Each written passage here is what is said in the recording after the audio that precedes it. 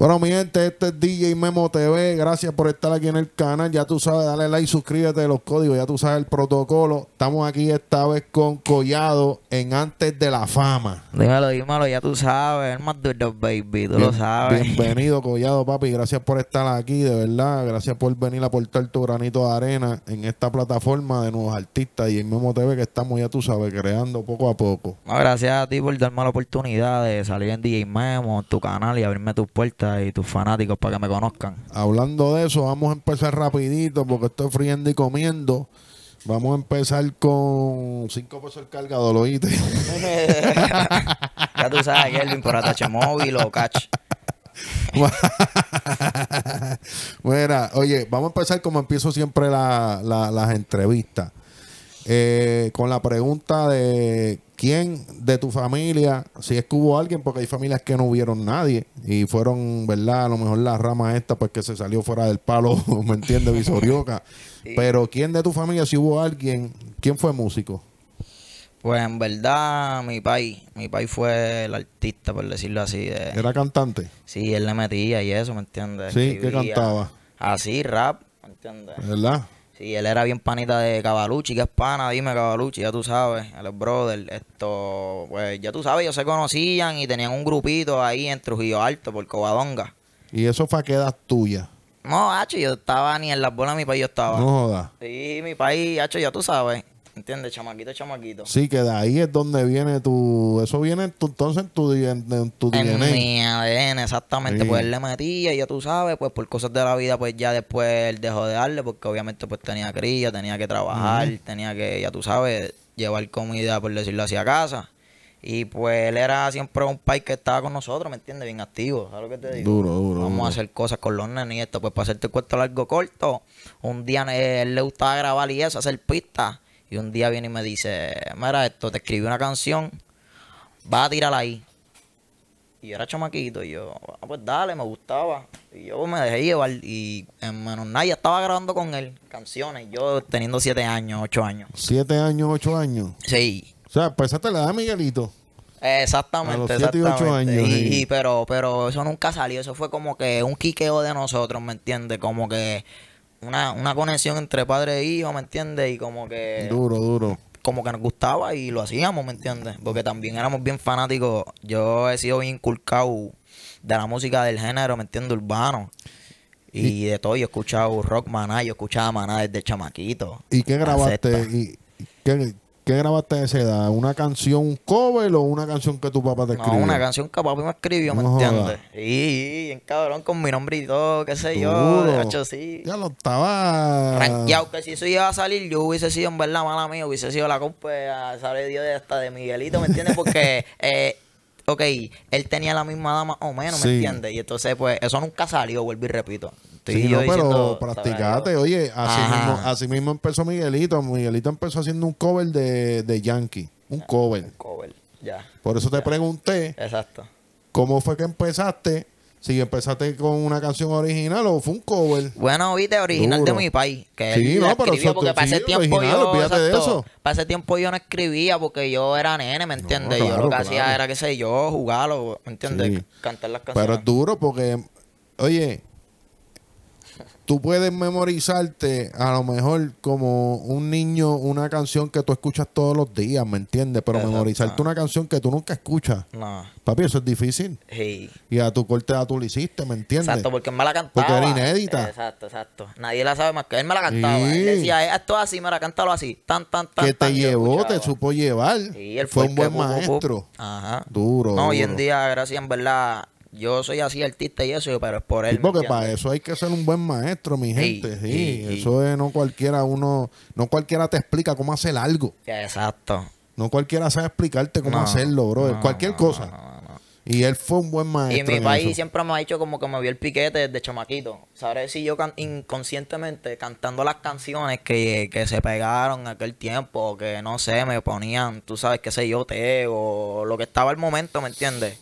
Y yo las cantaba con un piquete que él me veía, hacho, este puede cantar algo así. Sí, sí, oye, el que nació para esto a veces desde pequeño se le ve, bro. Exacto, y pues ya tú sabes, seguimos dándole. Esto es Así un fue que proceso, empezamos. esto es poco a poco, tú sabes. Entonces, empezaste grabando a los 7 años Sí. una canción inédita.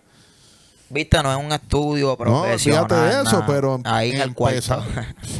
Empezaste, ¿me Sí, sí, entiendes? eso sí, Empezaste tuve la en ese- experiencia, tuve la experiencia. Sí, tuviste esa experiencia. Y luego de eso, que ¿cuándo volviste o seguiste grabando? ¿Qué Pues pasó? de ahí nació mi amor por la música, ¿me entiendes? Ahí yo lo cogí más en serio porque ya había tenido un contacto con, qué sé yo, con una grabación, con escucharme grabado mi voz, ¿me entiendes? Porque esa era otra, él me enviaba las canciones y yo las ponía como que, ya, ese soy yo, ¿me entiendes? Diantre. Y entonces pues en la escuela, me acuerdo, ya como en tercer grado, una maestra escribió una canción también. Y entonces hicimos como una reunión así, pam, de todos los grados, todos los grados. Y me acuerdo que la maestra iba por ahí como que pasándole el micrófono a todo el mundo. A todo el mundo. Eso tiene que haber foto por ahí. Ya cuando yo tenga nombre, eso va a salir por ahí porque yo sé, pero... Pues yo cogí el micrófono y empecé a cantarla así, a lo que yo leía. Y ya nada más porque me vio el piquete, me dijo, mañana tú, en estos días tú eres el que la va a cantar. Yo tuve que comprarme una gorrita. De la nada, ahora para ahora. Ahí a mi mamá, imagínate yo explicándole eso a mi mamá. ¿Entiendes? Macho, mami, voy a cantar. ¿A qué edad fue eso? En tercer grado, por ahí, Wow. cuarto grado, por ahí, ¿me entiendes?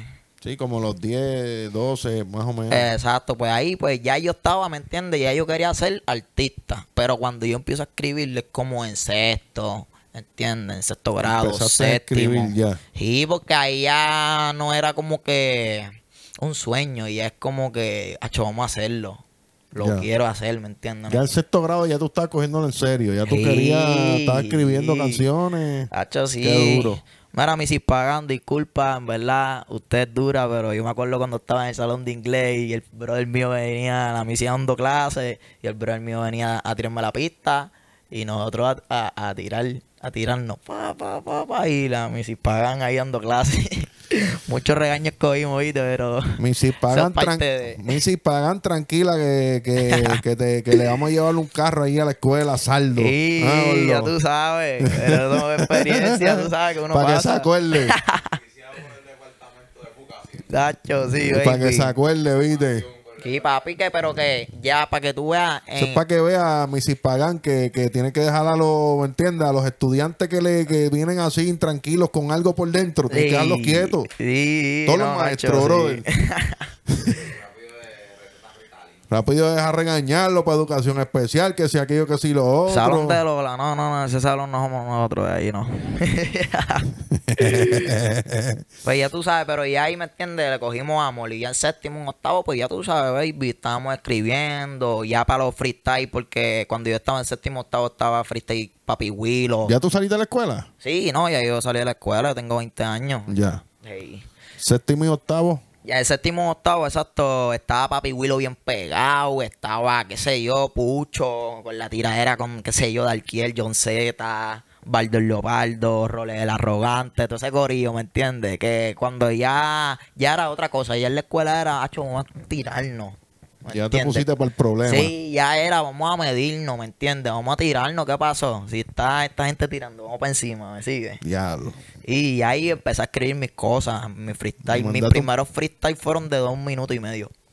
¿A quién fue el primer rafagazo que le mandaste? Yacho, yo no me acuerdo, en verdad. Te hablé claro, es que en verdad no te puedo decir uno. En verdad yo sé que nos Eso mata a todo el empezamos a mundo. tirar, sí, que se joda. Cabrón, somos panas, que se joda aquí, no. Vamos a tirarnos. Duro. Y nos tiramos y después nos damos la Ese es mano. el freestyle. Ese es el Exactamente, freestyle. exactamente. Y ya tú sabes, baby, ¿Y, por ahí seguimos. improvisando o con algo escrito? ¿Cómo era ese freestyle? Pues en verdad, cuando nos tiramos los panas, porque nosotros tenemos como que un crew, ¿me entiendes? Los panas, pues era escrito, ¿me entiendes? Como, hacho, mañana vamos a tirarnos. Duro. Dale. Manda. Algunos lo hacían improvisado. Sí. A mí siempre me ha gustado escribir porque como que yo soy una persona bien hiperactiva y pienso mucho. Yo puedo, ¿me entiendes? Pensarle un montón de cosas al mismo tiempo. Y como que improvisar, pues no improviso mucho, ¿me entiendes? No, hay que escribir te da más tiempo laboral y a Exacto. montar mejor, esa es la realidad, bro. Yo soy bien ideólogo. Improvisar, y te van a salir cosas básicas, ¿me entiendes? Puedes improvisar cabrón, pero básico, vas a improvisar básico. Exacto.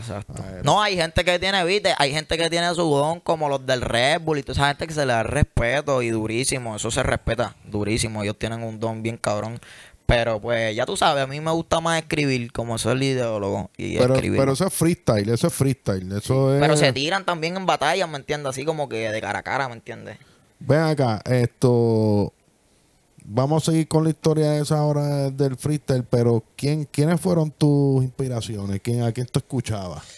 Hacho, pues en verdad, yo fui un chamaquito que en verdad escuchaba de todo, ¿me entiendes? Como te digo ahorita. Yo podía escuchar con mi país Daddy Yankee, Teo Calderón, podía escuchar Arcángel, Cosculluela. Y entonces mi maíz después me ponía Maná, me ponía La Cesta. Mi país venía, me ponía Camila.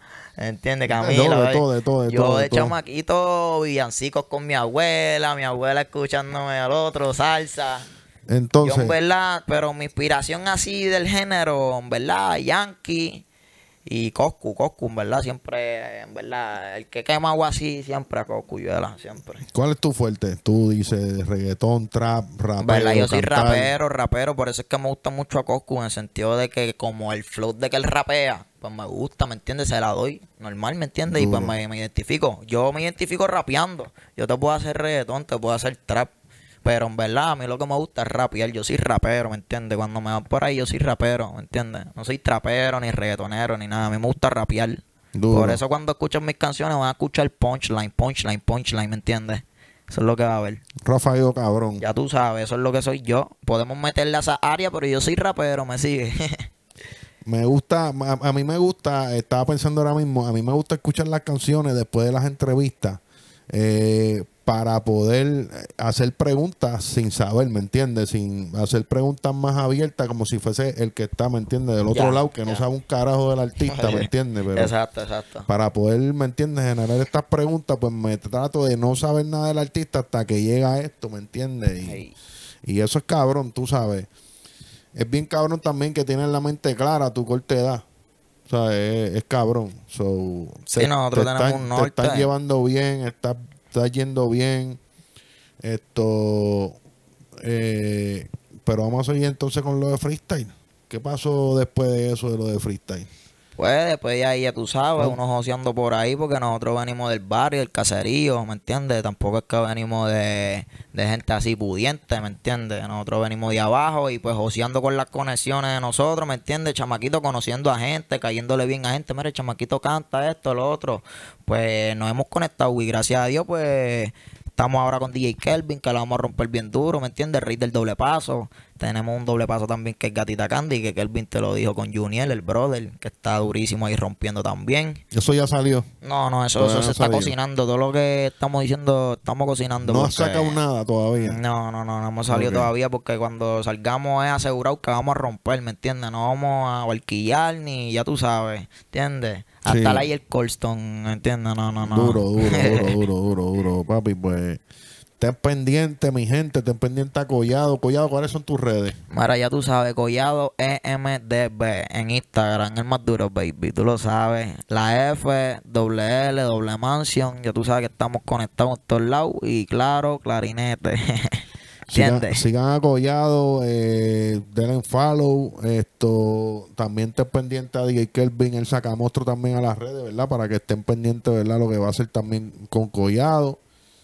Y, brother, te deseo mucho éxito, mi hermano. Y que rompas, baby, que salga y que rompa y que, papi, zumba y Yandel. Gracias, ya tú sabes, los duros con los duros, ¿ok?